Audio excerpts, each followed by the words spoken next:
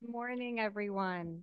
I'm You Rachel guys here? Kornfeld, the CEO of Jewish Family Services of Greenwich, and I am zooming in from Temple Sinai in Stamford. I want to thank all of those that I'm looking at in the audience here at Temple Sinai and from the other synagogues across Fairfield County who are joining us with Schoke Jewish Family Service. We're really glad that you're here with us today to talk through the tragedy in Israel and how to express our thoughts and feelings as parents during this most difficult time with our children.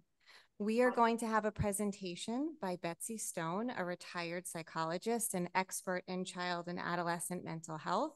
And she has also been a guiding light in our community for many different resources. After Betsy's presentation, after the Zoom, Yep, it's all the way up. will stay and hold space in your individual synagogues with either a representative from JFS of Greenwich or Schoke JFS.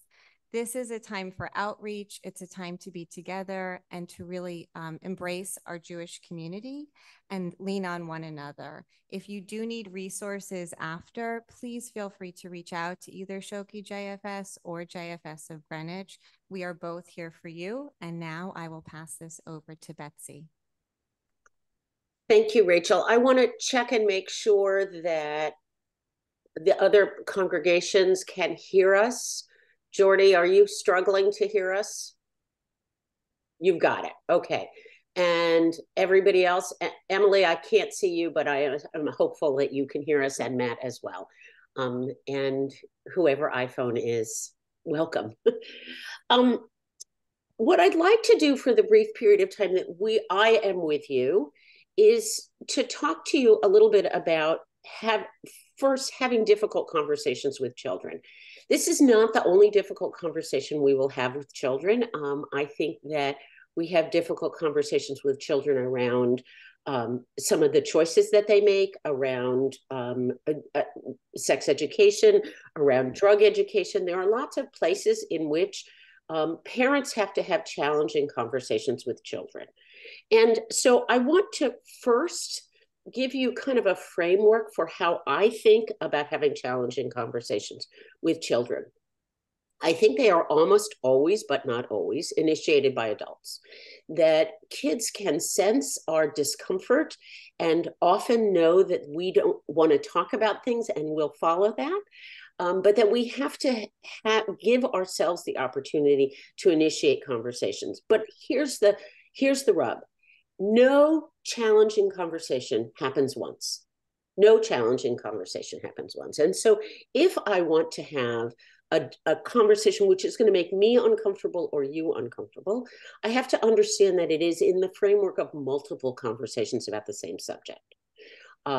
So, for example, if I want to have a sex ed conversation with a child who is ready developmentally to hear it, but not ready emotionally to process it, or is uncomfortable with the idea of processing it, particularly with their own parent, what I want to do is I want to initiate that conversation in a way which doesn't say, I'm going to give you all the information now and then we're done, but says, I'm going to give you some information now. I'm going to pause and ask you for questions, and I'm going to follow your lead.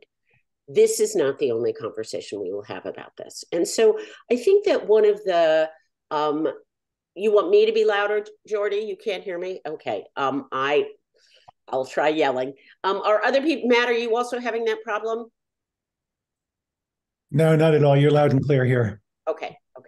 It looks like Rabbi and Rachel are also working on that. The basic principle of challenging conversations with children is, first of all, they're often initiated by adults. Second of all, they are usually driven, once the initiation happens, by children's curiosity. And that actually is an incredibly important distinction. And third, they don't happen one time. They are repeated conversations. Okay. I'm sorry, I'm hearing an echo somewhere. I think they just joined from Orchanash and Fairfield. They're not muted, so Okay. or whoever the admin is, please mute them. Rachel, can you mute them? I can't do it. Okay, thank you. Rabbi Gerson, if this doesn't work, we'll do it again just for you, or we'll give you the opportunity to play the recording. So I'm going to start again, and hopefully this is the last time I'm going to start again. Basic principles of challenging conversations with children. First of all, they are almost always initiated by adults because kids often will not initiate them because of their own discomfort with their discomfort with our discomfort and their discomfort with their discomfort. And by parallel, when we're trying to give kids, for example, sex education, we often start the conversation, but then we follow them. So we give them information and wait for questions. Second principle, I'm doing this in a different order at this point, is that adults are tempted to speak in paragraphs, but speaking in sentences is much more useful to kids. We can overwhelm them with information, which is almost never useful to them. But if I answer the question you ask, and then create space for you to ask the next question, I'm actually creating a much more of a dialogue rather than a lecture. Kids know what they need to know, and we need to know that we don't get one shot at this conversation, that important conversations happen over and over and over again, much as they do for adults in important conversations. But they also have to really be developmentally appropriate. A 3-year-old does not need to know much at all about what's going on, except mommy or daddy or your teachers are sad. And they need the reassurance to know that I'm sad and I'm not sad about your behavior. We really need to be thoughtful about what our kids are exposed to. And that means we have to give them the opportunity to understand that, yes, I, the adult, am having feelings, and no, it's not your problem or your responsibility or your fault. That dance is really important for kids to understand. An older kid, a kid who might be exposed to stuff at school, who might be hearing about stuff from other kids, needs to hear from their parents first. And so what we may be saying to them is what we may be asking them if they've heard anything. We may be saying to them, there's some bad stuff happening in the world. It's not happening to us. It's not happening to mommy. It's not happening to daddy. To the extent to which we can comfortably say to kids, you are safe, then Rabbi and Rachel, that phone ATW lost audio. To the extent to which we can explain to kids that we are working, and they have it back, that we are working to keep you safe, and safety is a really interesting thing to talk about with kids. When we talk about safety, we're talking about something much more abstract than they are. For a 5-year-old, safety is, I wear a seatbelt and so do you. That's a demonstration of safety and self-care. They don't need long paragraphs about what we do to keep ourselves safe or what we would do to keep them safe. Their safety is much more concrete than ours. Around 6-ish, kids begin to get a concept of death, which is actually much more complex, and they begin to understand that death is permanent. That shift is one which increases fear in very dramatic ways. I would suggest to you that to the extent you can protect young children from any of this information, it behooves you to do so. If there's stuff that's happening in their own family, you can't do that. But I don't know why a 4 or 5-year-old needs to know anything except mommy and daddy are sad. Mommy or daddy is sad.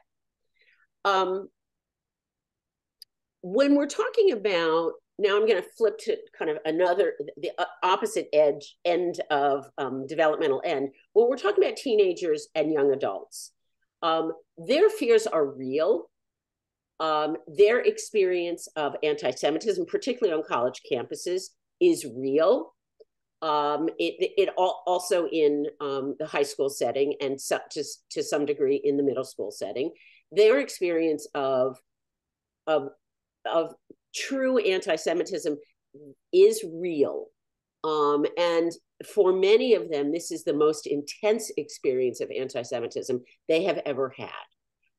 If they're at Columbia, where someone was beaten for putting up posters of missing Israelis, though that experience of anti-Semitism is real and should be acknowledged as real. If your kids are in early teens, they are probably being exposed to levels of anti-Semitism that are new for them. And I think one of the things we need to be thinking about is the ways in which they are exposed. I understand that for many of you, removing social media is a non-starter. And earlier in the week, we were thinking that they were going to be looking at torture and murder of videos of torture and murder of Jews. That does not seem to have emerged. I don't know that it will or will not emerge, but I would suggest to you that those of you whose kids are on TikTok, for example, tell them that because your job is to protect them and keep them safe, that you are going to look at their history. Because I think our children, honestly, I think that one of the roles and jobs of parents is to keep children safe. And so much as I took the car keys away from my adolescents when I felt like they weren't responsible enough to drive, I think we have to do things which will make them angry to keep them safe. And so I would suggest to you that one of the things you think about is saying to them, I'm going to check what you've been looking at to keep you safe. They will push back. One of the defining characteristics of an effectively set boundary is pushback. That when I effectively set a boundary, you will reject it because you don't like it. That doesn't mean I'm wrong. And I think the other thing that I want us to really be thinking about is how much exposure our kids are getting via conversations they're overhearing with us or what we're watching on television. One of the things that we said to people in this area after September 11th very quickly was turn off the TV. Kids can't see this. That was equally true. I'm a lot older than a lot of you. It was equally true at Columbine. And I remember my high schoolers walking into the room when I had the television on and saying to me, Mom, you have to turn it off. I can't have it on. Good for her. We have to protect our children from the visuals. Visuals are extraordinarily powerful. And we also have to protect our children from our level of anxiety, rage, fear. A final thought, and then I'm going to give you the opportunity to ask me a question or two before you go into your own, before you're in your own spaces together. A final thought. Fear is, as a general rule, we don't like feeling bad. We don't like feeling embarrassed. We don't like feeling ashamed. We don't like feeling sad. We work very hard not to feel bad feelings. I think that for many of us, bad feelings are actually enormously important warnings. Sorrow means I care. Fear is a form of wisdom. And there is wisdom in being afraid. That is not the same thing as saying fear has to drive all my decisions. And so for many of us, there is fear about going to shul. There is fear about being in big public spaces. There is fear about overtly being Jewish, whether it's by jewelry or association. Fear is wisdom, and you should listen to wisdom. Fear is wisdom in the same way that pain is wisdom. It is a signal from our bodies and our brains that something is amiss. And frankly, fear is what allowed many of us to be in this space at this time. My grandparents, all four of them, came to this country because of fear of pogroms, and therefore I am alive. Fear teaches us and guides us. And so if you are afraid, and if your children are afraid, I'm not sure that the appropriate response is to say to them, don't be afraid. First of all, if they're afraid, they're already afraid. It doesn't really matter what you say. And frankly, I think when we tell people that they shouldn't be afraid, what we're actually telling them is that I can't be trusted with your fear as opposed to anything else. If your children are afraid, I think the question is, if you are afraid, I think the question is, what tactic do you use to manage your fear and make good decisions? Sometimes those decisions are to avoid the scary situations. I don't get on roller coasters because they scare me. Sometimes the decisions that we make are to acknowledge the fear and move through it. I went to synagogue on Friday night because I needed to be there. And I wasn't going to let the fear stop me. But I was afraid, and I was very glad to see the security. So let me take a moment now and ask you if you all have questions or comments that you'd like to share with the group. I see Rabbi Gerson is there. I see Rabbi Telrav is there. Feed me questions if there are questions. Or Hadash, if you have questions, the same. Emily, if you have questions. Abby, that's a very cute dog. Rabbi Gerson, go ahead. We have a question. Like you that thought, as adults, we know when if your eyes aren't here and then or when to like step back and not go a little bit. How do we do that with our kids? Because we tell our kids. Did you hear that, Betsy? I did not. Okay. Nobody else did either. Okay. Hi. Hi. So I just wanted you to extend that last point that you made. As adults, we know when to push ourselves through fear and when to step away. I don't know how to address that with my kids and how to, yeah. Great question. Thank you. Well, I think you address that differently at different ages, right? I'm afraid to get in a car with my friend Johnny because he drives too fast is a really different fear than, and the approach to that fear is really different than I'm afraid of roller coasters. So I think I honestly think that the question is a brilliant question because it's a question about developing critical thinking. It's a question about being able to, oh no, and we've lost Jordy. So, oh no, you're there. Okay. It's a question about helping kids learn how to think. And so I'm afraid. Tell me what you're afraid of. Let's try to figure out what that fear is and what an appropriate approach to that fear is. It's a great question. It's a developmental question. What I would do with a 6-year-old is really different than what I would do with a 12-year-old. It's really different than what I would do with a 20-year-old. With a 6-year-old, I might talk about, depending, what are you afraid of first? When my oldest started kindergarten, she was really afraid. And I said to her, what are you afraid of? And she said, I can't read. And I said, I know you can't read. And you know what's going to happen in kindergarten is you're going to learn more about reading. I don't know if you're going to learn how to read. And for a 5-year-old, fear is an opportunity to be brave. That is not true for a 16-year-old in many ways, because in many ways for a 16-year-old, fear is an opportunity to be dumb.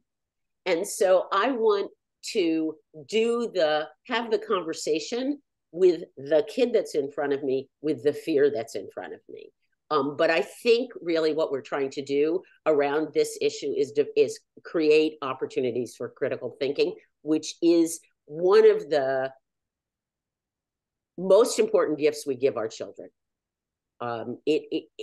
Learning how to think about complex things is something that many of them don't get in school any longer, and is a gift we give them that they will need for survival as adults. So I haven't answered your question. What I've said to you is do it with the child that you're with. There's not a global response. I'm sorry. Rabbi Telrav, I see that you're unmuted. Nope, I have been standing here making sure that we can see the screen properly. I wasn't even looking at our room to see if there are hands. Okay. Abby, who doesn't look like Abby, go ahead. No, not like Abby and not like our adorable dog. First, thank you for being here and for doing this. It means a lot, and it's very helpful at a difficult time. So I have very recently a 13-year-old who turned 13 last week. And, it's certainly not an adult age, and it's certainly not a little kid age. And I simultaneously don't want to overwhelm her with fear and anxiety, but given that she likely will face anti-Semitism, will be hearing about this, I want to sort of simultaneously instill in her a sense of, it sounds so strange to use the word pride at a time like this, but pride and strength in her Judaism, and ready to stand up, but not overwhelm her. So I guess what I'm wondering, how do you find that middle ground at that sort of middle age? Great question. I'm in. Great question. So a couple of points. First of all, it's not a single conversation. It is ongoing conversations. And some of it is very explicit role modeling. For example, actually, let me go off on a tangent for a minute. I promise I'm going to come back to this. And if I don't, you'll pull me back in. I think that our responses engage us at three kind of critically different levels. One is our hearts. I'm incredibly sad. I'm incredibly sad. And that level of engagement is actually really uncomfortable. I hate feeling as sad as I feel. I'm also, Phone, I'm going to try to answer that question too. I'm also experiencing this in my head. And so my head is, I don't want the Palestinians to be slaughtered. That's different than the heart place, which also includes that. But also it speaks to this question that Phone ATW has asked. I'm struggling to, what is Hamas and what is terrorism? That's information. And the third level that I engage with really horrible news is with my hands, which is, what do I do? One of the challenges of being in the United States at this time and not being in Israel, and I'm not saying I want to be in Israel, is that there's very little I can do. I can't, after September 11th, I could give blood. I can't give blood and have it get to Israel. But what can I do? I think one of the things that one of the solutions for me, and I offer this as a solution for you, is to actually talk a lot about the Jewish values that undercut my choices of behavior right now. I believe in the value of life enormously. And so what am I going to do? I can give blood in this country as a response to what's going on in Israel. I can work at a soup kitchen in this country because I'm a Jew, and this is what Jews do. We take care of people.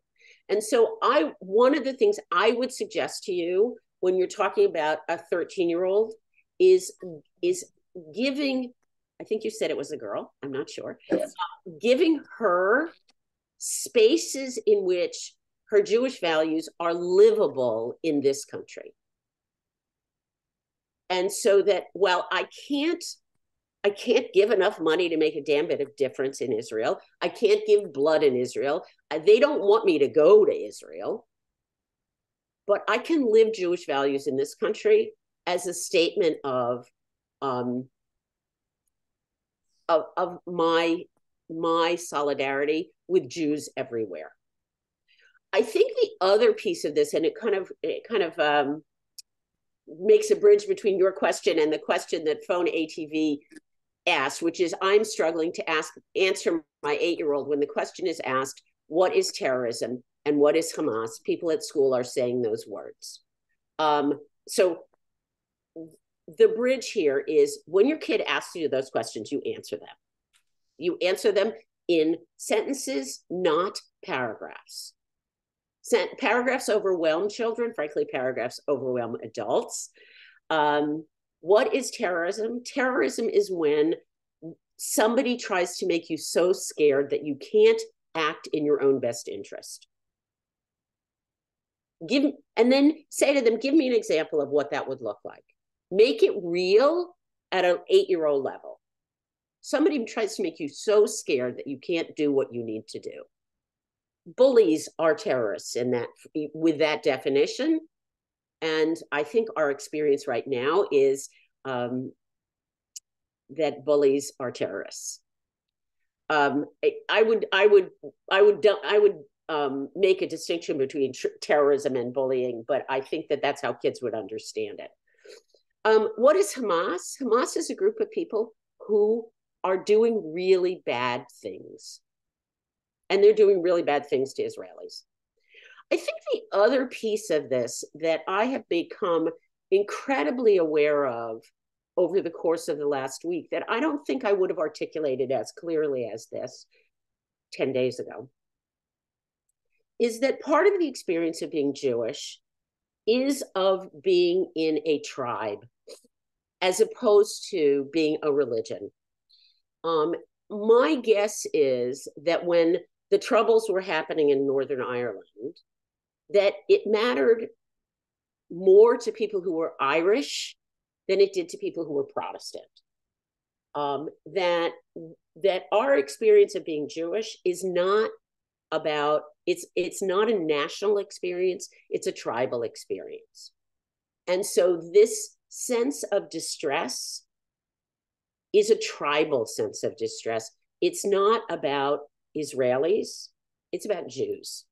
And the feeling of being vulnerable is a tribal experience of being vulnerable rather than a national experience of being vulnerable. I would make that as a distinction between this and September 11th. And one of the things I was very aware of around September 11th was how important it was where you were geographically. I have family in Texas. It was much, the impact for them was much briefer than the impact for me. Because it was local rather than tribal. This is tribal. I hope that was English. I'm not sure it was English. Other questions for me before I let you go into your smaller groups?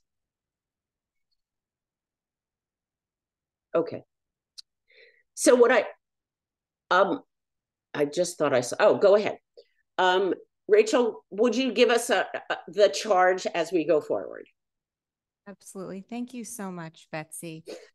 It's odd to say I'm looking forward to the next part, but there are so many people here at Temple Sinai. I want to thank Or Hadash and Greenwich Reform Synagogue, and also Temple Shalom in Norwalk for participating in this. And I hope that other synagogues can watch this recording at a later time and maybe have the same format. So thank you all for participating. I hope you're able to go into your breakout groups and have some meaningful discussion. We wish you well. And again, if you need anything, please reach out to either Schoke JFS or JFS of Greenwich. Thank you. Thank you very much, Betsy, also for your words. We appreciate it, and know that we can rely on you for your counsel during these tough times going forward. Thank you. I'm going to end the Zoom now.